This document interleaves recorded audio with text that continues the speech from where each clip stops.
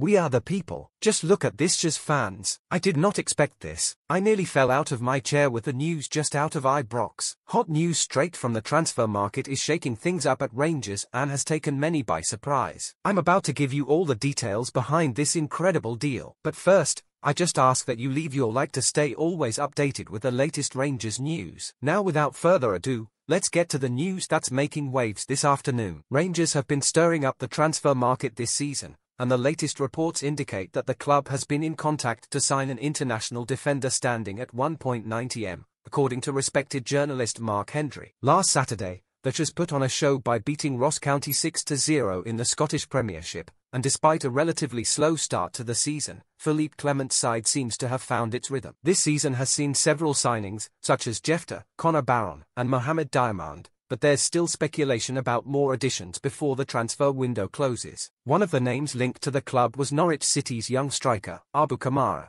but now attention has turned to the defence. With the possible departure of defender Ben Davies on loan to Birmingham City, there's a need to find a suitable replacement. Enter Jackson Porozzo, Troyes centre-back. According to Hendry, Rangers have been in contact with Troyes to negotiate the signing of Porozzo, who spent last season on loan at Kasımpaşa in Turkey. Standing at 1.90m and aged 24, Porozzo seemed like a solid option to strengthen the Rangers' defence, especially considering his 22 appearances in League One and 8 caps for Ecuador. However, the French club's demands were not deemed suitable, and the deal has cooled off, with Porozzo now headed to Leganés. This failed negotiation raises questions about Rangers' next steps. With Davies' imminent departure, even if he wasn't essential to Clement, it's crucial for the club to bring in another centre-back to ensure squad depth, particularly with the tough title race against Celtic. One of the names emerging as an alternative is Kiki, a young talent from Almeria. At just 20 years old, the Brazilian made 8 appearances in La Liga last season. Although an initial offer was rejected,